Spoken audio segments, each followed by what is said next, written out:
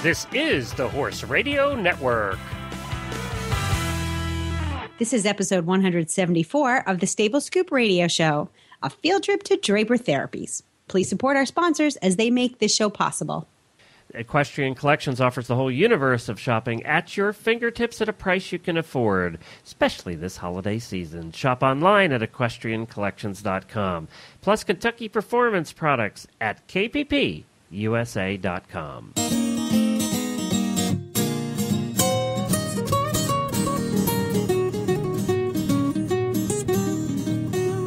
Welcome to the Stable Scoop, with weekly shows delivered right to you. With Helena and Glenn the Geek, live from the stable, it's every week. They bring you the news through hail or high water, while using their tails as their own fly swatters. So sit on down and laugh till you poop, cause it's time again for the Stable Scoop. Stable Scoop. The Stable Scoop. Stable Scoop. I am Glenn the Geek. And this is Helena B. And you're listening to the Stable Scoop Radio Show on the Horse Radio Network. Well, howdy, Helena. Hi. You've been traveling and doing things, and we recorded a show together last night. It's been a busy week.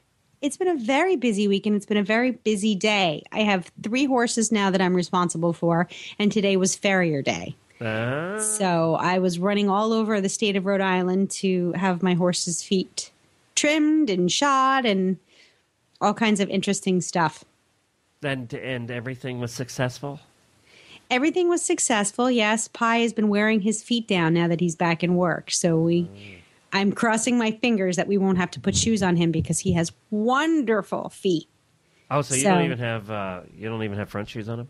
No, okay. He's barefoot and he's happy. So we're keeping our fingers crossed that we can keep him that way. He is doing very well up at the Carnegie Abbey Equestrian Center in Portsmouth. Is it really like an abbey? No, it was at one point. There was the Portsmouth Abbey. Portsmouth Abbey is still there at the golf course, the school. Yes, that was an abbey. Part of the Catholic Church at that point? I guess. That kind of I don't know much about it. I don't know. Oh, okay. You just don't always hear that name in relation to a farm, you know?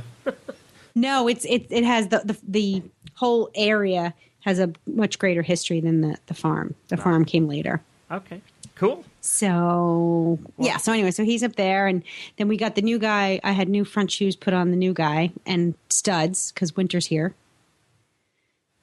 Studs. Oh, studs. I have that big, he's a quarter horse, so I had that big question about, his tiny feet and his big body. I just the only thing I don't like about quarter horses. And they're not all that way, but certain ones bred for certain things obviously were bred that way. And from what I hear, they're starting to get away from that a little bit again. Thank goodness. But yours was, how old is he? He's 5. Yeah, see, they're only just starting to get away from that now. So yeah, it's going to take a couple of generations before they can breed that out of them. But let's hope they continue that because it was really a silly thing. So. Oh, my goodness. It's just, And it's a shame. Yeah, there's a lot of silly things that we do for competition in this horse world. But hopefully some of that will change over a period of time. Western Radio Show just did a show on that, actually, about the pleasure classes and how things, they don't want them as fat anymore and improving the size of the feet. So let's hope that continues. Well, today we're talking about, you're my guest today, because something a little different. So that means I can ask you anything I want. Yes, you can, because I spent over 4 hours at the Draper Therapies Mill in Canton, Massachusetts yesterday, and I know plenty about Draper. Well, the girl there, Kat's very sweet girl, and I met her at the World Equestrian Games, and they had a booth set up at the World Equestrian Games, and they about the third day in, my feet were killing me. The World Equestrian Games this time at the Kentucky Horse Park was just a ton of walking, from getting from the parking lots to all around to 1,200 acres of the horse park, and we were covering everything for the radio show. Mm-hmm. So my feet were killing me by the third day, and I stopped by Draper Therapies, and I told her that, and she said, "Oh, we have the solution for you." And she gave me a couple pairs of her socks. She was kind enough just to I must have looked absolutely pitiful. And she donated these socks to me, and I wore them the next day. And within a day, my feet were like back to normal. I mean, just absolutely wonderful. Yeah. And the blisters went. I don't know what they do, because she tried to explain it to me, and I still didn't know what they did. But it was just wonderful. I just loved them, and I wore them every day. I'd wash them every other day. She gave me 2 pairs. So for 16 days, I was washing socks to make sure I had those socks on every day. And they really worked. And since then, she sent me some more socks. So thank you, Kat. But I'm interested to talk to you, too. Really, what we're going to be talking about is this is one of the very few products still made in the United States. And we really want to – you learned a lot about why products aren't and why products are. So yeah, it's just very interesting to see what goes on behind the scenes in making some of the stuff that we buy. I mean, we horse people, we're addicted to buying stuff, and some of the things that these are really important products that we buy for our horses, the things that touch their body, that go on their bodies every single day. And I think it's really important for our listeners to have just a little bit of an understanding about what it takes to bring these products, from conception to you, the consumer. And I got quite the education yesterday. Well, good. And hold that thought. Okay. We'll get to that in a minute, but we have to do some business here first. Business. There's one thing I wanted to bring up, and you know that we are big supporters of NetPosse.com. NetPosse is the website that helps people who have had their horses stolen or missing. Helps them find them, and they've had 2. And we bring them on the morning show all the time to talk about missing horses, and we get the owners on, and we try and support them in every way we can. They have had 2 success stories recently. A pony in Arizona that was found thanks to NetPosse, and somebody saw the Facebook posting that got spread like wildfire all through Arizona, and they actually recovered the pony for the people. And then they had another one that was missing for 6 days that, thanks to NetPosse, they recovered. So they've had a couple of success stories here recently, thank God. But one of the things they sent out here I wanted to share with everybody, and it's something we don't think about. We talk about our horses and identifying our horses through tattoos and through microchipping and things like that. We've talked a lot about that, but one of the things that gets stolen all the time, and I see these, we follow every news story that has a horse in it in the world, and I see it every day, and that is tack getting stolen. And they came out with some ideas on how you can prevent thieves from getting to your tack, or, how you can help identify it after and help the police out. So would you mind if I shared a couple of those things? I thought coming into the holiday season, people are going to be getting new saddles, new tack, and we really need to start thinking about these things because it's becoming a problem. I would love to hear this. The first one is they say do not store stuff in your mobile tack trunks, the tack trunks you take to shows and fill up with all the stuff. A lot of people keep tack trunks at the facility.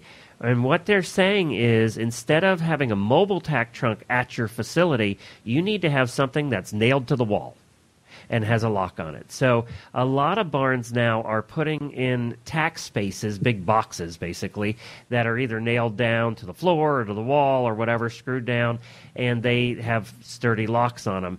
And they say it's harder for them to get all of your stuff in their hands and carry it out than it is to just pick up your tack trunk and leave with everything.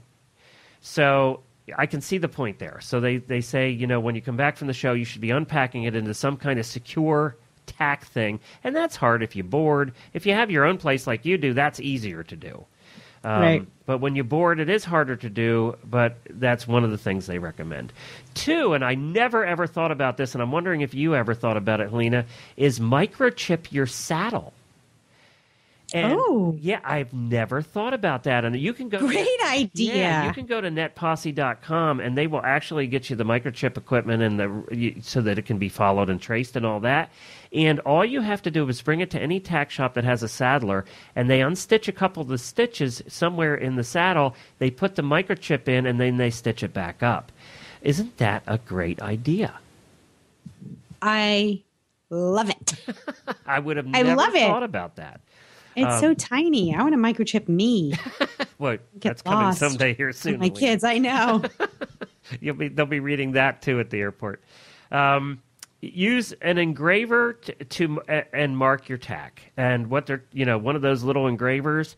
And what she is talking about is don't forget your bits, your spurs, and your other items, because in most of those things, like your spurs, you can engrave the bottom with your name and phone number. The bits you can engrave somewhere on it, doesn't really matter. Spurs, you can usually engrave the inside. So what she's saying is anything that's metal can be engraved, and it's worth just making sure just that every barn should have an engraver so that everybody can do that. What a great idea, because even if you're boarding at a barn, isn't it your bits and your stirrups and your spurs that always end up missing? Well, I spent $80 on a really nice Mylar bit, and it just walked away. That's right. And if you may never find it, but at least if it's somebody from your barn that just accidentally picked it up, it has your name in it. So, and if it's engraved under the thing, it's harder for them to erase it. So I love that idea too. Take photographs of everything you own and store it on a little memory stick, and put the memory stick somewhere safe, because those photographs then you can use with the police, number one, and then with your insurance company, because they're going to want that. They're going to want pictures of everything you own, and what they recommend is you just lay it all out and take pictures of it. And if it takes many pictures, that's fine, but get a picture of everything. Insurance companies like pictures. They like to know what shape things were in, and that will help you in filing your claim much, much quicker if somebody comes in and just wipes your place out. So that's a good suggestion, too. This was a lot of great suggestions, actually. I'm writing these down. I know. Well, we can post this. We'll post this on our Facebook page, too. Keep records of bills of sale. We, as a group, and I say we meaning horse people as a group, are terrible at record keeping. It's something that we're not good at. And I'm saying that as a blanket statement, and I think I'm pretty right. So it is imperative that you keep your bills of sale, especially for the larger items, your blankets, your saddles, your expensive helmets, your expensive riding clothes. Keep your bills of sale. Keep it all in a safe place. And because if your stuff is stolen, you need to prove the value. And what they're saying is with the pictures and the bills of sale, your claim will go through 10 times faster with the insurance company, and you're also going to have everything that the police are going to need to make out their report. And then the other thing they say is keep Net Posse's phone number handy. They will do what they can to help you at a time when something like this happens. They are experts at saying, okay, very calmly, because you're hysterical, they're very calm in saying, okay, you need to do these things. This is what you do in what order. And they actually guide you through that step by step. So these are some great suggestions. You might have some to add to it that you could post on our Facebook page as well, but I love these suggestions from Net Posse, and I just thought I would share them with you today so that we can all be safe this holiday season. Because keep in mind that the holiday season is the greatest time. Burglaries and thefts double and triple during the holidays. Really? Oh, yeah. Let me tell you a quick story, if you don't mind. I used to work, one of my first jobs was as a clerk at a hotel. And, of course, I had night shift, 11 at night to 7 in the morning, and I was the only one in the desk area at that time. Now, this was a hotel that had 100 and some rooms, and it was in a fairly rural area of Lancaster County, Pennsylvania. So we used to lock the area that the front desk was in, and I would just open it for guests coming in. So I would it was a Christmas Eve, about 3 in the morning. Now, Christmas Eve, the place was dead. At 3 in the morning, everybody's asleep at Christmas Eve, except for criminals. and I saw some suspicious activity at the gas station across the street, which was closed at the time. Now, this is 25 years ago. And I thought, oh, that's kind of weird, but it didn't, I couldn't see well enough, and I didn't really know what was going on, so I kind of ignored it. Well, then I saw a car pull up to the front of our door, and then, I sort of walked around to the front like I usually do. I was going to unlock it if somebody wanted to come in, and then they took off before they even saw me. They went around the back of the building, and we had a back entrance into a storage room. And I could hear, if that door would ever open from the front desk. Well, I heard glass breaking back there. Ooh. And I went and opened the door, and there they were. There were 4 or 5 of them breaking into the back door of the hotel. Now, this is Christmas Eve, keep in mind. So I locked the door that they would have to come through to get to the main area. And they saw me, and I think that spooked them off anyway. So I locked that door and called the police. And their response was, it's Christmas Eve, and it's going to be 2 hours before we can get there. So because they're so busy? Well, no, there's one cop on duty for an entire county. Okay. It's state police in that area. So it's like, you're just going to have to do the best you can. Great. So, so basically, our fail-safe if something happened was that we were supposed to, if we thought we were in danger, is get a room key and go to one of the rooms, and just go hide basically, and let them take whatever. So so I got a room key out and was ready, but they took off and didn't come back. Well, the police did show up the next morning, so it was about 7 o'clock on Christmas Day. The policeman showed up and said 5 places along that road were burglared that night. They broke in and stole stuff from 5 businesses along that, and I was lucky. So, yes, Christmas is the worst time for this kind of stuff. Oh, gosh, people. I know. Well, the criminals also know you have a house full of good stuff that hasn't been used yet. Yeah, that's true. Electronics and things are all in their packages. They can pawn that stuff easier than a used one, So that's just that time of year. Keep it in mind. I'm not here to depress everybody. I'm just here to say, there are certain things we can do to be vigilant and be ready. Too late. Too late. But what I will say is get your horses done first. Microchip those horses. Microchip those. And your tack. That's easy. Yeah, that's the biggest thing you can do. Where do you get a microchip from? Netposse.com will help you do Oh, they have it for you. Yep, just go to netposse.com, and they're going to help you take care of that. They have the registry and everything that goes along with it. So a lot of good information on that website. And they're not a sponsor of ours. They're just a nonprofit that does great work. So kudos out to them, and I hope that helps everybody. Well, you're talking about Draper products, and we're talking about made in the USA. Well, a company that's here in the USA is Equestrian Collections, and they carry all of the Draper products. So as Helena is talking about American made and the Draper products, you're going to be able to find them all at equestriancollections.com.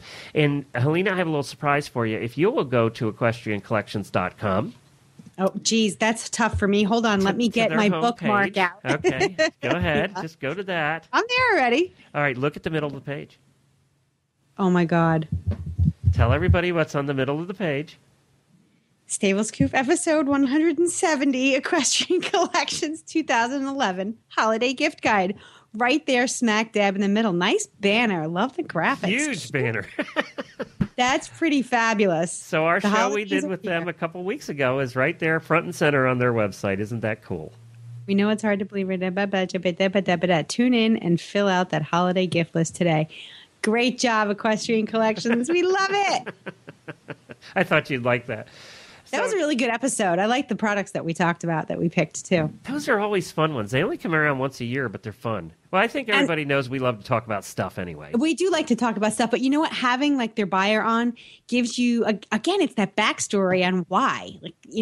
Most of us consumers all we see is the front, that how the product is presented, but to understand why it was selected and what it really does, this stuff serves a purpose, Right. All right, granted, the red jacket looks cute, but it does have a function to it. Well, and I think what people are most confused about most of the time when it comes to stuff, and I'm sure we're going to get into that here shortly, is why is one better than another? When you're going to buy anything and you have to comparison shop, it's why is one better than the other? That's the most confusing thing for people who know nothing about that product. Right. Yeah, so... All right, well, you took a road trip here. And, oh, by the way, I'll just tease this. At the end of the show, I have the cutest sound off a video of two little girls about Gracie's age. Wouldn't you say they were about Gracie's age? I think 8 or 9 years old. Yeah. Who did their own version of 12 Days of Christmas. And they changed the words to their horses stuff. So it's so cute, and we're just going to play the show out with it today. So stay tuned to the very end of the show because we have that special little treat for you today. They did a great job, and I don't know how I stumbled across it, but we're just going to play it out today. So tell us about your trip and why you made it and what the story is. Okay, so... the horse world is a small world, and you and I have been, this isn't our first rodeo with Draper Therapies. We've met the team at the American Equestrian Trade Association before, horse shows, through, the retail business. Through socks. Yeah. So I was introduced to Kat Voitalak. She has one of those very interesting last names. I never say her last name because it looks nothing like the way it's pronounced. So it's Kat Voitalak, and she actually was a wonderful host. She had me come up to the Draper Mill in Canton, Massachusetts, yesterday, actually, and I spent about 4 hours there taking a tour of their mill.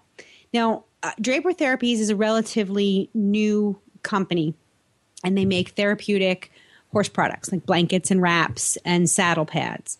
And nobody really likes to be compared to another company, but if you think of Back on Track, Draper Therapies is not unlike them. You have to, they're in the same bucket. So, but completely different technologies. So that's Draper Therapies. But really, where it started was a company called Draper Knitting, which, what the heck is that? And Draper Knitting, they're the ones that own this mill. And at the mill, they make fabrics. They make fabrics to sell wholesale to companies who then make things with those fabrics. Okay, so like Patagonia, LL Bean, they will buy fabrics from Draper to make their clothing out of. And you said that Draper Knitting's 150 years old? Yes. And and it's... Hold that one thought. I just wanted to say, too, and for people who aren't from New England or haven't been there much, New England, 100, 150 years ago, even back to 60 years ago, was filled. Every town had 12 mills. And making fabric and working on fabric was the thing that you did in New England. Yep. It was a mill. Connecticut was a mill state. Rhode Island and Massachusetts were all mill states. The remnants of these mills are everywhere. Just north of me in Fall River was one of was like the hub of cotton processing. So it was grown in the South, and then it was shipped up to Fall River where it was processed, and that was like the biggest cotton processing hub in the world. And like you said, everywhere, the mills, these days, their mills are being turned into condos and shopping centers. But what I found absolutely fascinating was that this mill is pretty much intact, just the way it has been for the last 150 years. Obviously, there have been some technology innovations along the way, but it's very much old school. Brick. Yeah. The floors are wood. The machines are made out of steel. Yeah. Cast iron in some cases. Yeah. And I got to see the big vats where the fabric is dyed.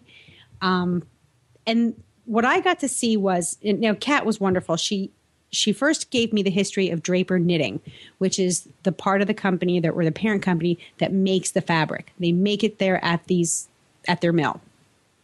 Draper Therapies is new, and the story behind it is so cool. It's not like they started out to make this holistic healing horse products. One of the things that Draper Knitting does is they will test fabrics for other companies. So let's say I'm a company that has this new technology that, I don't know, I'm inventing some kind of glitter, and I want to see how it will manufacture into fabric. So I'll call up Draper Knitting and I'll say, hey, I've got this glitter. Can you help me incorporate it into your fabric? And then I want to test it out as, I don't know, pants. So that's one of the things that Draper Knitting does as part of their business. So a couple of years ago, I think it was like 8 years ago, this company was working on this technology to, it's now called Salient, and they wanted to make socks for diabetics. And the technology, they said, can you put our technology into your fabric, knit it right into the fabric, and then make us some socks, and we want to test it. And so Draper had all these remnants. They had these pieces of this fabric that they had knitted with this technology embedded into it lying around. And there was a woman who was working for them, and she happened to get hurt. And the president of the company said, oh, here, take this swatch of fabric and go wrap it around your arm and see if you feel better. And I don't know. It's kind of voodoo, whatever. Ha, ha, ha. Well, the woman came back the next day and she couldn't believe how much better her arm felt. And so she thought it was a fluke. She kept trying it. And every night she had this fabric wrapped around her arm, she felt better and better and better. She said, listen, I know this is kind of crazy, but give me a couple of more swatches. I want to try it on my horse. Cut me a bigger swatch. I want to put, make a blanket for him. And the benefits of this fabric were so, granted, they're anecdotal, they're clinical, but she believed in it so much that they decided to start to incorporate this technology into real fabrics and really start trying them out on animals and people. Huh. And together with the company who created the technology, they said, you know what? This is a match made in heaven. This stuff is really working. So the company who made the technology gave Draper Knitting the rights to create the fabric and sell it to the equine industry. And that's how Draper Therapies was born. Huh, interesting.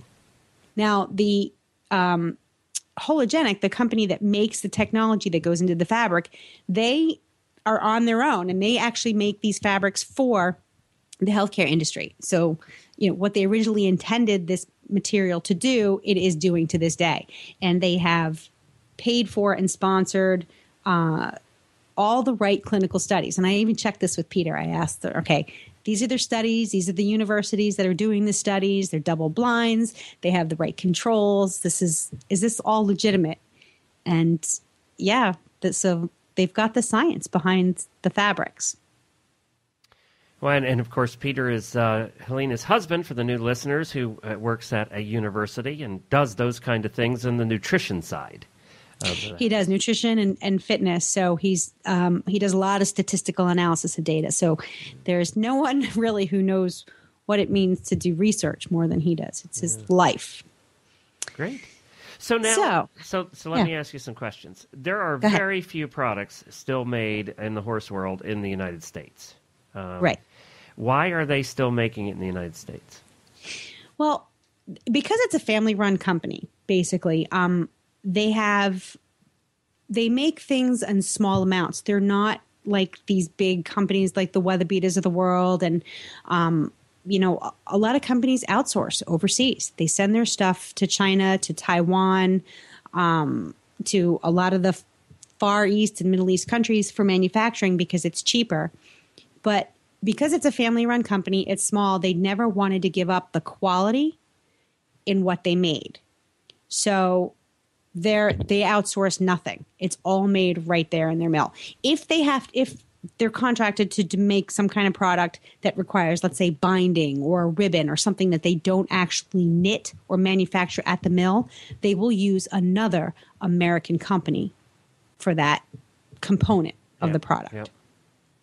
And you can control your costs a lot better. So you can create better quality and control your costs. The key is, though, how do you deliver goods to your customers, like the LL Beans of the world, the Patagonias of the world? How do you deliver goods to those customers in small amounts? These guys they're selling amazing amounts of product. But you have a small company like Draper says, like, listen, I can't make you 10,000 units a month. Yeah, I can't supply Walmart. Yeah. Right. Right. So that's really the key, is saying, if you want to buy something from us, we're going to sell you something that's really good quality and it's going to last.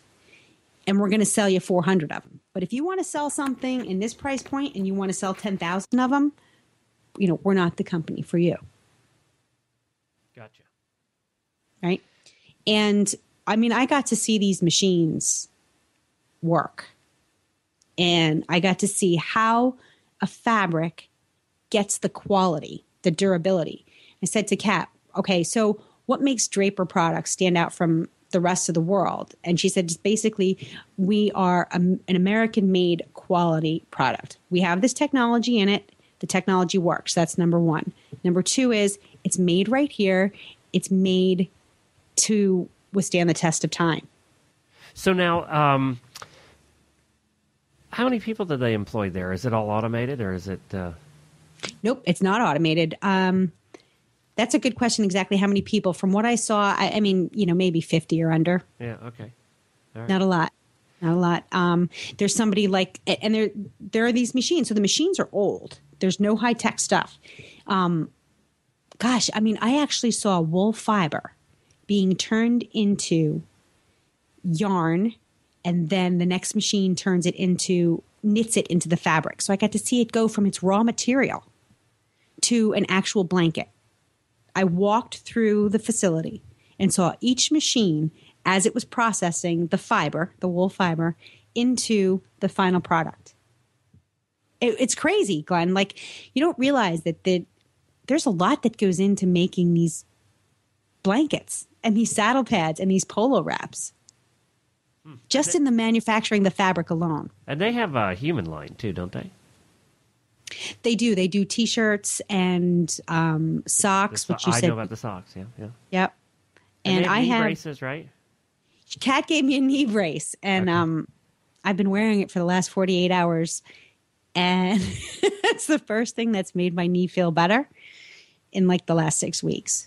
I'm telling you, for some reason, the stuff works. And I don't exactly understand how it works or why it works. But, if I'm one of those guys that if it works, I don't need to question the science. It's true. Yeah. The science is pretty cool. There are some therapies, people say, magnetic therapy or ceramic, which actually, use heat. Well, one of the things that I learned after having my ACL done is that heat isn't always a friend. In fact, a lot of cold therapy is good for healing tissues. But one of the things that's really important is how much oxygen is in your blood. And your blood is the messenger of, or the carrier of, a lot of the healing properties that your own body has. And so what this technology does is it helps regulate the temperature, your body temperature, and improve the oxygenation in your blood. So more O2 in your blood means more healing power. Which is why it's used for diabetes, because one of the biggest problems they have is the blood supply to the feet, and ended up losing their feet and toes. Exactly. So that's how this whole thing came about. And so what happens is, if you're well and you're healthy and you have a Draper product on your body, it's going to optimize that health. If you are not well, if you're sore or something is going through a healing process, it's going to speed up that healing process and make it more efficient.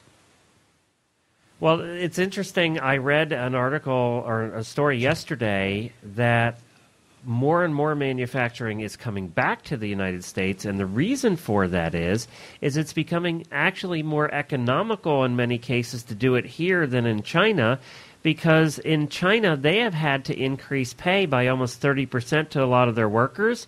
So all of a sudden it isn't as cheap as it used to be in China. And, that's the problem when you take a third world country and bring it into the first world, is all of a sudden now people expect to get paid more and have to get paid more. Mm-hmm. So it changes the scope of things for them now. That's why you see a lot of when it's being shipped out, now it's going to Mexico instead of China, is for that reason, is they haven't caught up to that curve yet. But a lot of companies are just bringing it back to the United States, and it's cheaper. It's all about economics. Is when it becomes cheaper to do it here that it starts to happen here. This just happens to be a company that never sent it overseas in the first place. Exactly. And it's funny that you say that it's cheaper. I think one of the byproducts of the recession is that people are less willing to part with their money for stuff that may break down. I mean, come on, let's face it. You get something from China, it breaks. It's junk. They just don't. There's no way that you can design or manufacture quality into something at the volumes that Chinese manufacturing is producing.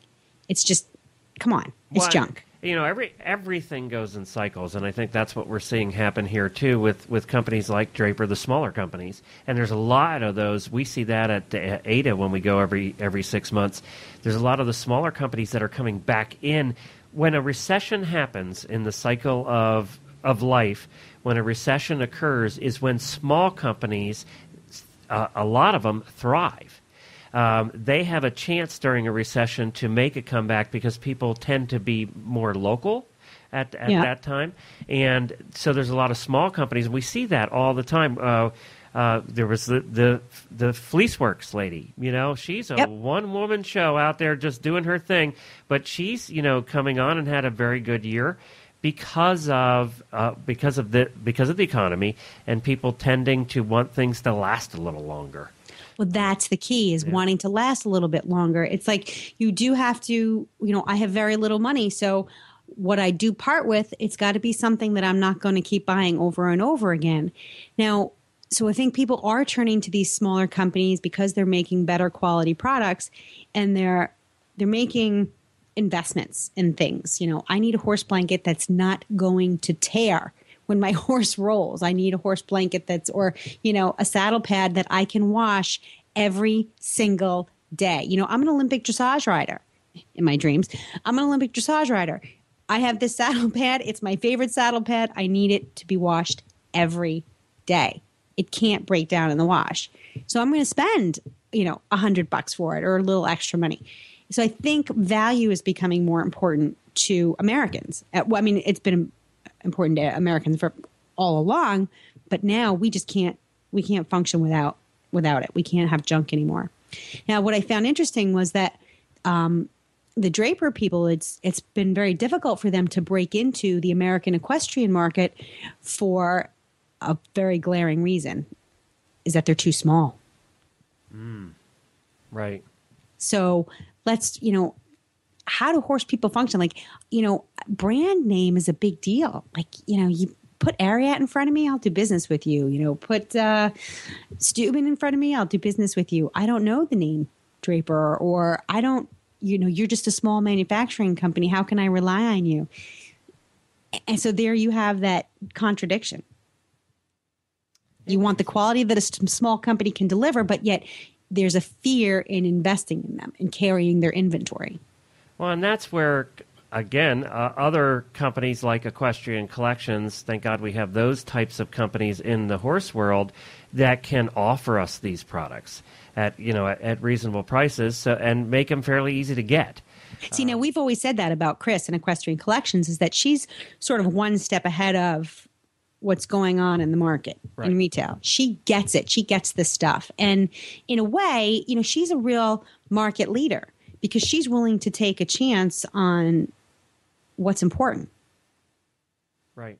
And that's not just, that started with her, her plus size line way back when. Right. She was doing it really to help a group that had no other options, had nothing. Right.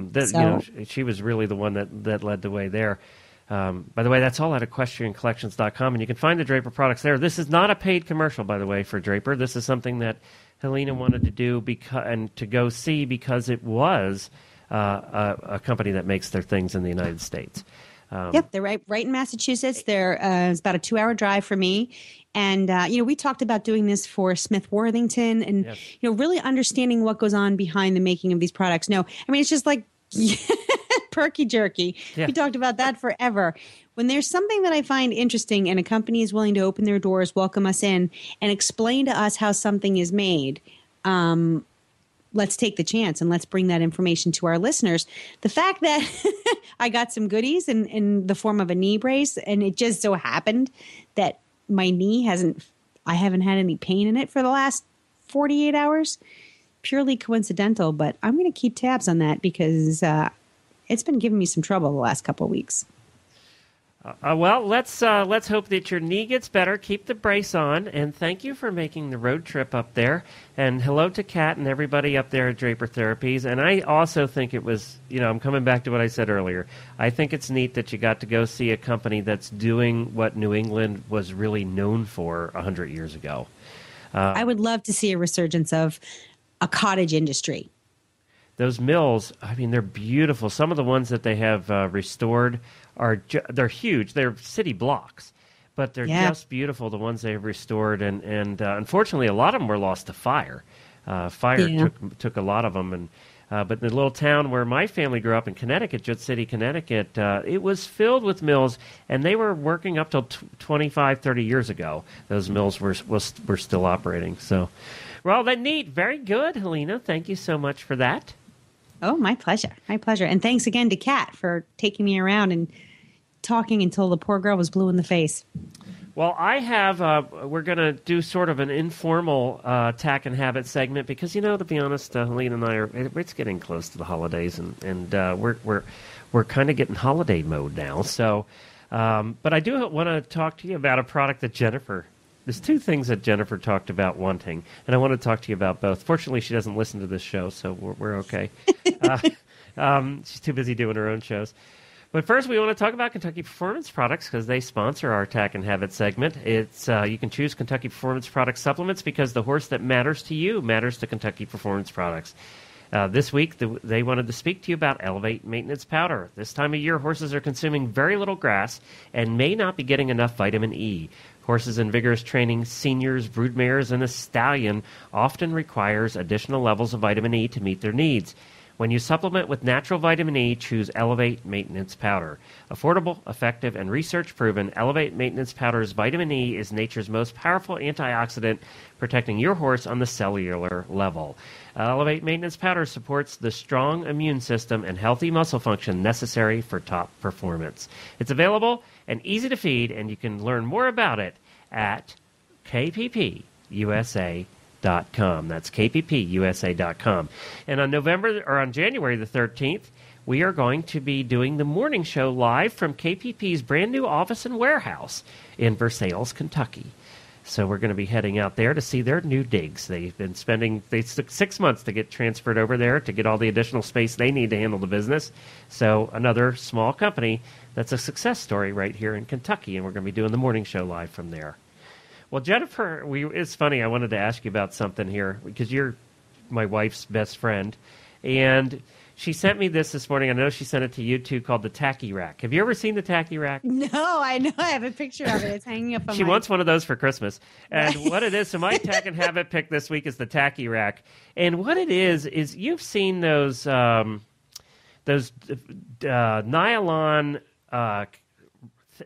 grooming totes that hang on the wall, and they have all the little compartments. They're usually black. And have all the it's like a shoe caddy. Yeah, like a shoe caddy that you can put all your stuff in. They're kind of cool. But this one's different in that it has the holes at the bottom for bottles and things like your hoof oil and your fly spray and all of that. But across the top 2/3 of this, it has Velcro. Because one of the problems we have at the barn we're at now is there's no concrete aisles. So where you do your horse and everything, they just have the mats down. Well, if you're trying to wash a pair of hawk boots or something like that, and you're trying to hose them, you're basically chasing them around. They're on the ground, and you're trying to hose them, and you're squirting them, and they're going all over the place, and it's just it's a mess. So what this does is there's Velcro across the top 2/3 of this big flat area of 600 denier polyester, and you just Velcro your boots on there and then hose them off. It's a cool idea. Anything you can do with a hose is my best friend. I know, and that you could do polo wraps, anything that has Velcro. You can Velcro up here and then clean them. It's just such a great idea. You just hose the whole thing. It's such a neat idea, and because it's 600 denier polyester, it's weatherproof. It's going to last you a long time. You can hose the thing all you want, and it just makes it so easy. I know when you saw the picture, you probably went, "Oh, that would solve that problem." So because we don't clean our boots enough because it's such a pain. You just don't want to do it every time. And this way, you would do it every time. It's just I'm still looking at my dirty boots going, I really need to clean those. See, your horses would appreciate it too. So it's called a tacky rack. I'd never seen this one. You can go just Google tacky rack, and you're going to find it for sale many places. They have different sizes, and they run from like $24 to $49. So they're the right price, and it probably make a good gift for that extremely practical horsewoman in your life, or horse person in your life. And my wife is, if anything, or if anything, she's practical. So she wanted one of these for Christmas. That's the practical gift I'm going to get her. Now, the other thing, and I want to talk to you about this, and we were in get your opinion, we were in a music store. We had never been to the big music store here in town, and I stopped in to check out microphones and some of the cords they have for emergencies. I wanted to know what they had. And we're walking through, and she's always wanted a hammered dulcimer. And I don't know if you know what that is. It's an old sort of instrument that you sort of lay on your lap, and it has strings. And instead of we were walking through, and I never got her one. And we were walking through, and she said, I heard that you shouldn't start with a hammered dulcimer because they're too hard to learn. You either start with a guitar or a banjo. She actually wants a banjo. She wants a banjo for Christmas. I can see Jen playing a banjo. And her family is very musical. Her mom's very musical, and she knows how to read music. She would need lessons, but you can do that online now. You don't even have to take lessons from anybody anymore. They make that. It would be just fun trying to learn. You know, that's we're at that age where the entertainment is in the learning. So you don't think she would? You think you could really see her doing that? Yeah, I could. Okay. We have a ukulele. Oh, do you? Yeah, Peter bought a ukulele for quote unquote Grace. And does he play? He plays it all the time. Really? Yeah. Now, he had a guitar, too, didn't he? Did he have a guitar? No. Is he musical? Peter? He saxophone. He plays the saxophone. So he knows how to read music and everything. He knows how to read music, yes. Yes, we all do. We all know how to read music. We all play something. Well, me and Peter. Grace isn't quite there yet. That's coming soon. But, yeah. And you know what's kind of fun? He says just plunking the strings and trying to figure it out. It's very therapeutic. So I can definitely see Jen jiving with her banjo. All right, I'm going to make a soundproof room in a house first, and then we'll give Jennifer a banjo for Christmas. And we have to stop talking about this because she's just home from the barn and walking into the house. So we'll stop talking about that. All right, got your opinion. Good. I looks like I'll be banjo shopping. Don't anybody tell either. Where does one go to banjo shop, really? At the music store. They had a bunch of banjos there. And they have starter banjos, so you don't have to spend a fortune. Starter banjos. You know, when you stink at it, it really doesn't matter if you have a great one. So, well, sometimes the great ones can make you stink a little less. Oh, that's a famous quote. Yes, we're going to have to use that one from now on. Quote. That's funny. That's a great one. Well, thank you, everybody, for listening. We really appreciate it. We appreciate you being here. We recorded our all-host episode last night with all 8 hosts. Wow, what a crowded room that was last night. And what fun we had. That's going to be coming up on the week between Christmas and New Year's. We have one more show for you that Helena and I are going to record next week.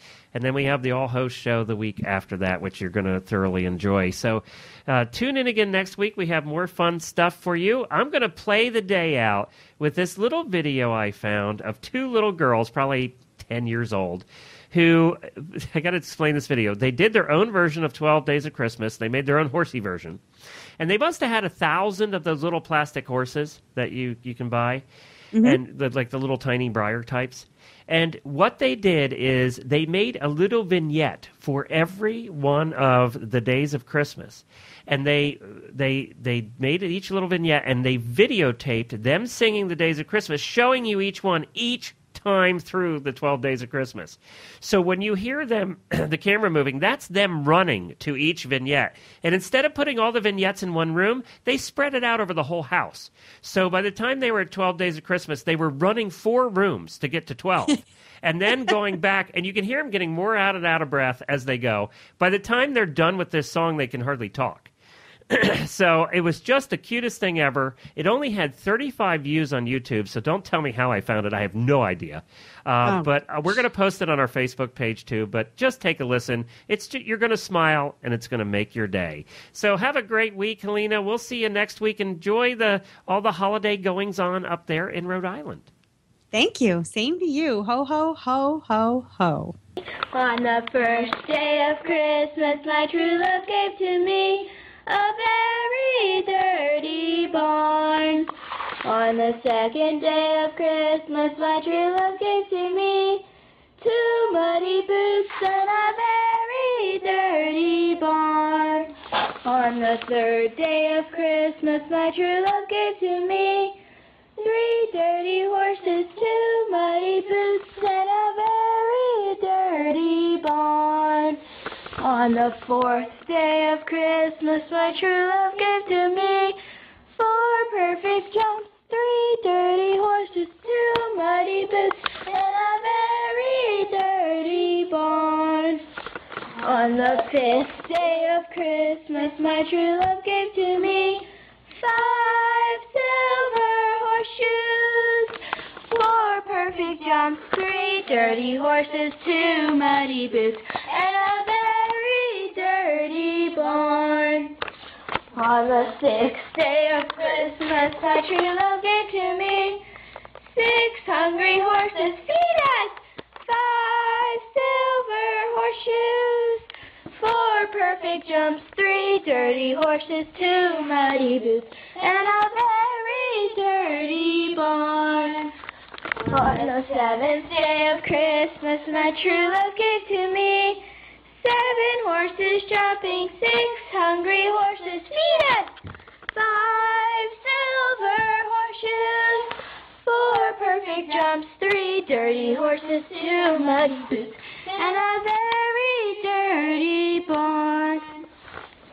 On the 8th day of Christmas, my true love gave to me 8 brand new foals, 7 horses jumping, 6 hungry horses, feed us, 5 silver horseshoes, 4 perfect jumps, 3 dirty horses, 2 muddy boots, and a very dirty barn. On the 9th day of Christmas, my true love gave to me 9 western saddles. I need more than that. 8 brand new foals, 7 horses jumping, 6 hungry horses, feed us, 5 silver horseshoes, 4 perfect jumps, 3 dirty horses, 2 muddy boots, and a very dirty barn. On the 10th day of Christmas, my true love gave to me 10 horses running, 9 western saddles. I need more than that. 8 brand new foals, 7 horses jumping, 6 hungry horses, feed us, 5 silver horseshoes, 4 perfect jumps, 3 dirty horses, 2 muddy boots, and a very dirty barn. On the 11th day of Christmas, my true love gave to me 11 tangled lead ropes, 10 horses running, 9 western saddles. I need more than that. 8 brand new foals, 7 horses jumping, 6 hungry horses, feed us, 5 silver horseshoes, 4 perfect jumps, 3 dirty horses, 2 muddy boots, and a very dirty barn. On the 12th day of Christmas, my true love gave to me 12 stalls to clean, too many, 11 tangled lead ropes, 10 horses running, 9 western saddles. I need more than that. 8 brand new foals, 7 horses jumping, 6 hungry horses, feed us, 5 silver horseshoes, 4 perfect jumps, 3 dirty horses, 2 muddy boots, and a